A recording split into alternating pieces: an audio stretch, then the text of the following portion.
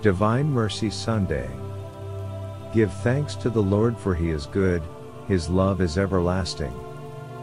Today's Gospel is from John 20:19-31.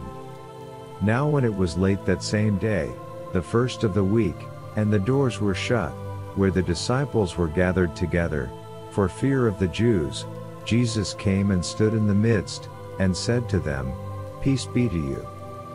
And when He had said this, He showed them His hands and His side. The disciples therefore were glad, when they saw the Lord. He said therefore to them again, Peace be to you. As the Father hath sent me, I also send you. When He had said this, He breathed on them, and He said to them, Receive ye the Holy Ghost.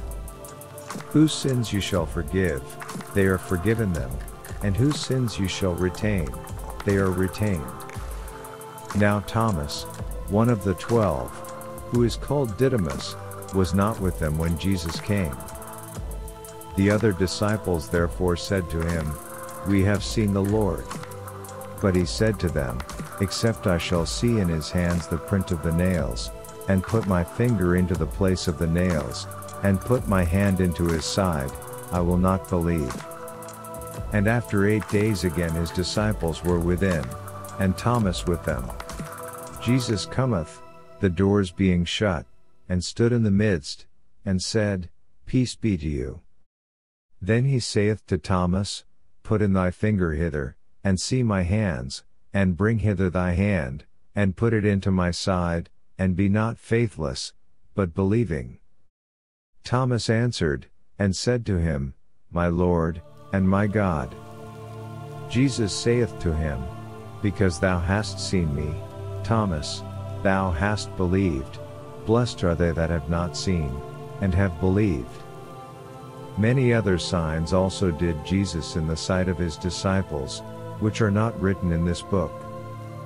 But these are written, that you may believe that Jesus is the Christ, the Son of God, and that believing, you may have life in His name. This is the Gospel of the Lord. The Gospel today recounts 2 post-resurrection appearances of Jesus to His disciples and Thomas's initial doubt. This passage is about 1. Fear and reassurance. The disciples, gathered in a room with locked doors for fear of the Jews, experienced the sudden presence of Jesus. His greeting of peace be with you serves to alleviate their fears and reassure them of His continued presence. 2. Commission and breath of the Spirit. Jesus commissions the disciples, breathing on them and saying, Receive the Holy Spirit. This act symbolizes the impartation of spiritual authority and empowerment for their future ministry. 3. Thomas' doubt. Thomas, absent during Jesus' first appearance, expresses skepticism about the resurrection.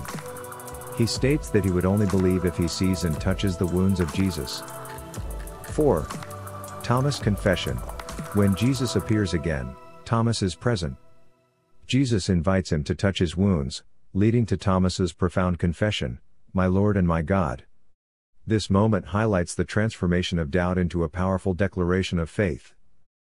5. Blessed are those who believe without seeing. Jesus acknowledges the faith of those who believe without the need for physical proof. This statement extends the invitation to future generations, emphasizing the blessedness of faith that transcends the tangible. And 6. Purpose of the Gospel. The passage concludes with the purpose statement of John's Gospel, emphasizing that its accounts are written to inspire faith in Jesus as the Christ, the Son of God, and that through this faith, believers may have life in His name. In summary, John 20:19-31 explores themes of fear, doubt, and the transformative power of encountering the risen Christ. It underscores the importance of faith, the gift of the Holy Spirit, and the purpose of the gospel in leading people to a belief in Jesus as the Son of God. So let us pray. Heavenly Father, as we stand in the presence of doubt and witness the transformation of skepticism into profound faith, grant us the grace to believe without always seeing. In our moments of uncertainty, may the peace of Christ fill our hearts, and the assurance of your Spirit empower us for the journey. Like Thomas, help us to declare with conviction, "My Lord and my God." Guide us, Lord, on the path of unwavering faith, and grant us the blessed assurance of life in your name.